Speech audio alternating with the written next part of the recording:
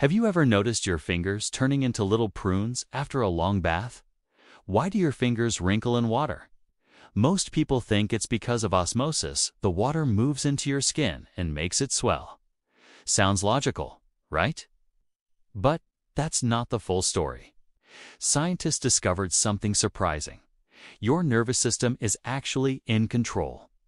When your fingers stay in water for a few minutes, the nerves in your fingers send a signal that makes tiny blood vessels under the skin constrict.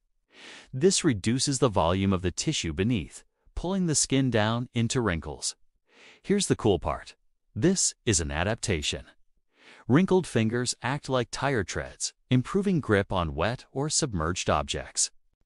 Think of it as nature giving you built-in water shoes for your hands.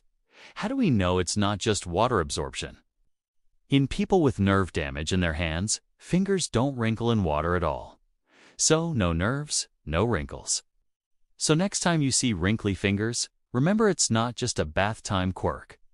It's your nervous system optimizing you for life in the wet world.